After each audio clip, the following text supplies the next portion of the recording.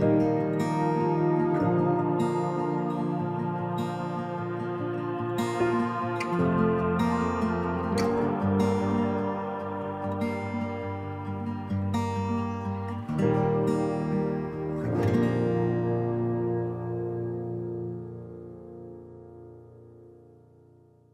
thank you for joining us again. We've had a chance to wonder with two of the Psalms this week, to wonder at God's amazing and diverse creation, to remind ourselves that we are made in the image of God, that each one of us has immense possibilities for being creative in our service of God and in our caretaking call of creation.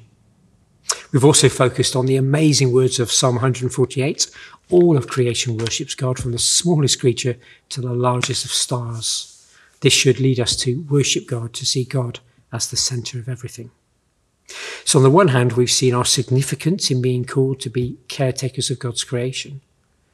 But we've also seen our insignificance in that all of the cosmos worships the Creator with or without our input. And if we fail to see God as the centre of all things and instead put ourselves on the centre in that throne, then we are working against creation. We will contribute to its running out of kilter. We'll continue to twisting the good order into darkness and chaos. We'll continue to damage and ruin the planet and the delicate ecosystems. Well, today we're going to move to the New Testament for our reading and into that amazing chapter in Romans 8. We're going to read Romans 8:18 to 28. Paul writes this: I consider that our present sufferings are not worth comparing with the glory that will be revealed in us. For the creation waits in eager expectation for the children of God to be revealed. For the creation was subjected to frustration, not by its own choice, but by the will of the one who subjected it, in hope that the creation itself will be liberated from its bondage to decay and brought into the freedom and glory of the children of God. We know that the whole of creation has been groaning, as in the pains of childbirth, right up to the present time. Not only so, but we ourselves who have the first fruits of the Spirit groan inwardly as we wait eagerly for our adoption to sonship, the redemption of our bodies. For in this hope we were saved. But hope that is seen is no hope at all. Who hopes for what they already have? But if we hope for what we do not yet have, we wait for it patiently. In the same way, the Spirit helps us in our weakness. We do not know what we ought to pray for, but the Spirit himself intercedes for us through wordless groans. And he who searches our hearts knows the mind of the Spirit, because the Spirit intercedes for God's people in accordance with the will of God. And we know that in all things God works for the good of those who love him, who have been called according to his purpose.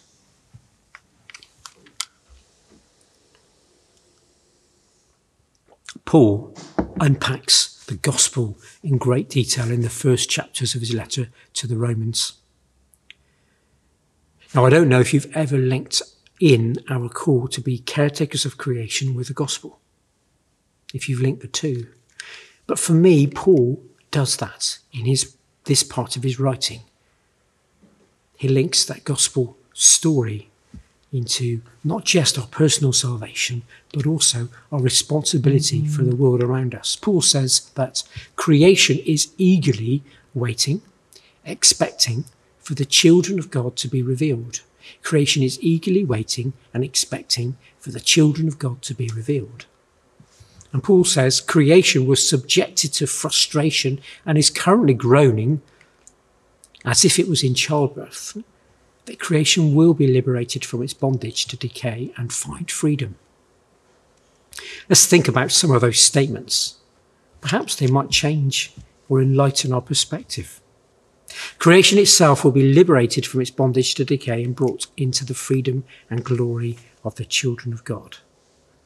Doesn't this sound like what the gospel, the good news of Jesus, has done for us? Don't we believe that on the cross Jesus freed us from slavery to sin, from death, and allows us to know the freedom and the glory of God? Isn't Paul saying that our futures and all of creation's futures are tied together? What Jesus has done on the cross isn't just for humankind, but for all of his creation. And Paul ties us into it. Creation is eagerly expecting, waiting, groaning in child pains, looking for that new birth. We will one day be like Jesus.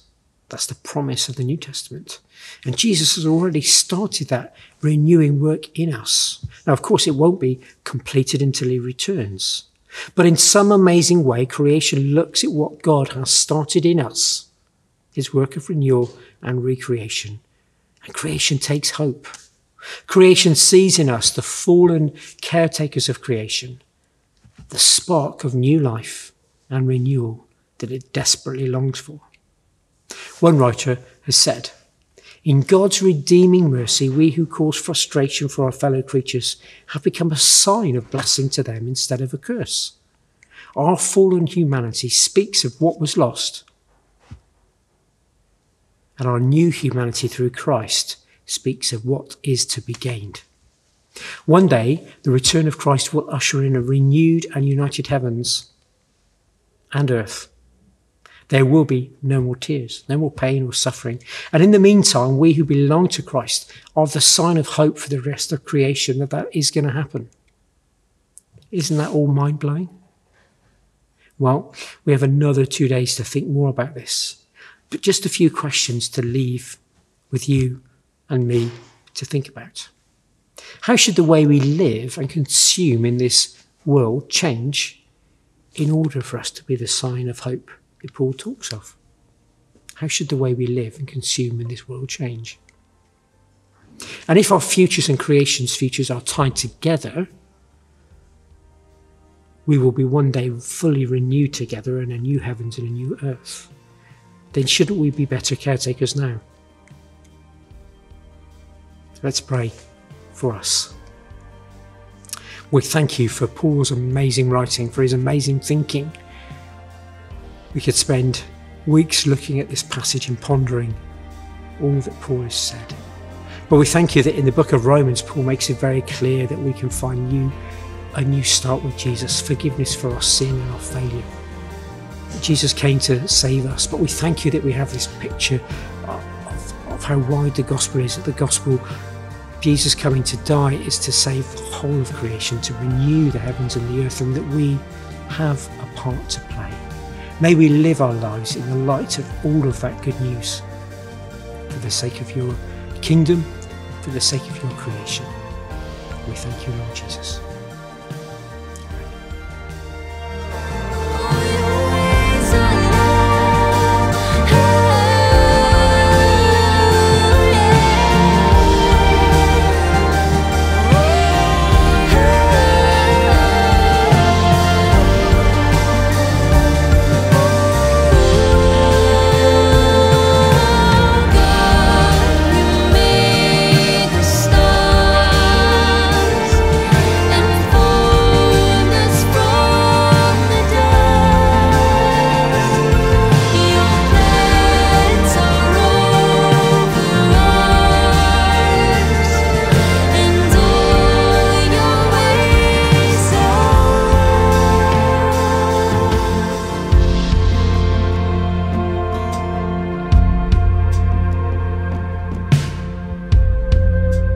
Nature shines with beauty,